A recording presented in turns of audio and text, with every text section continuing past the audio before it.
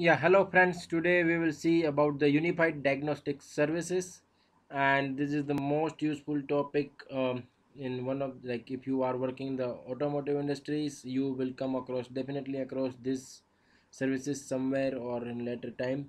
So we'll see about what is the unified diagnostic service, commonly known as UDS services. And to start about it, you should know basically about something about either CAN or some other protocol. So UDS is basically a application layer protocol where you will be required to diagnostic some of the activity. Okay, so let's consider the what exactly it means and where it is being used.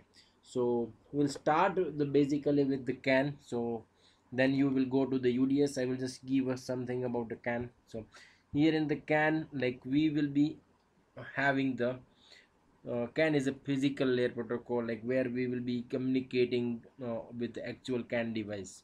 Okay, so CAN has a different data field, like different fields. We will just talk about the here about the data field majorly, because UDS is will be placed over this data field.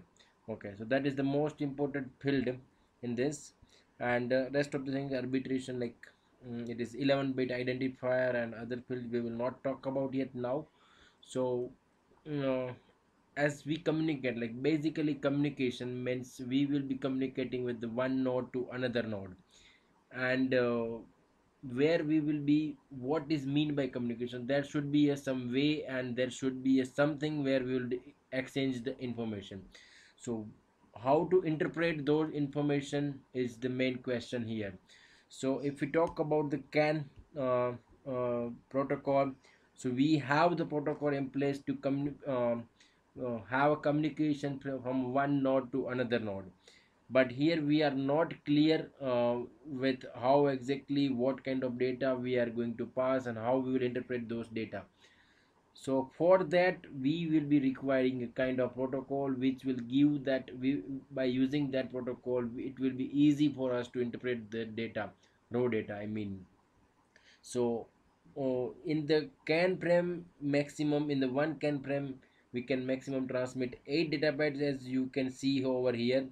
Okay, however, we talk about if you want to transfer more data bytes, how we can do that, we can talk later.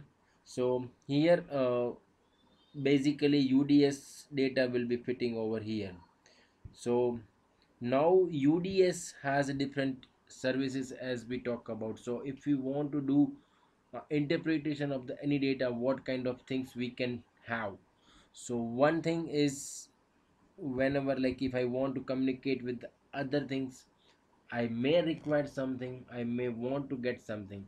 So that's why we need to have a service, read service, which is called, I will be, someone will be sending the data, I will be requesting some data and I will getting some data. Let's say it's a kind of like data for the some kind of memory where I will be needing some kind of temperature. Let's say consider a read temperature. So those kind of services we have, that is a read data by identifier. Okay, so read data by identifier, if we talk about, then service ID of the read data by identifier is 22. Okay, so I have opened the page of this, that is from Wikipedia, and here we get the explanation of the read data by identifier as well. Now, just like read, also we need to have some write operation as well, where we need to perform certain write activity. Okay, so for that we will be having a service called write data by identifier. Okay, so there are different ways to read and write.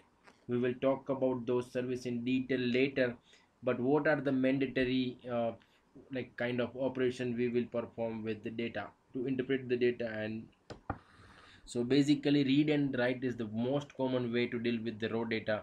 However, there are other operations as well which will be requiring in the diagnostic services. So there are different ways, as I told, for read. So other way is to read by memory. So if we directly read from a memory, this service can be used. And if you want to write uh, like write memory by address, then we can use this 3D service. Okay, so now we use the read and write. So there could be a something where we want to uh, tell to the another ECU to execute something for me and give a result. So it's kind of invocation of the some functions or some functionality, or it could be anything. So for such kind of operation we will be needing a routine. Okay, so routine control.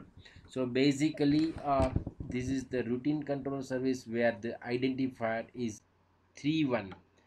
Okay, so what exactly so is the identifier? So we have a set of operations which we are going to perform. So for that we have reserved the one byte, that is called the service identifier.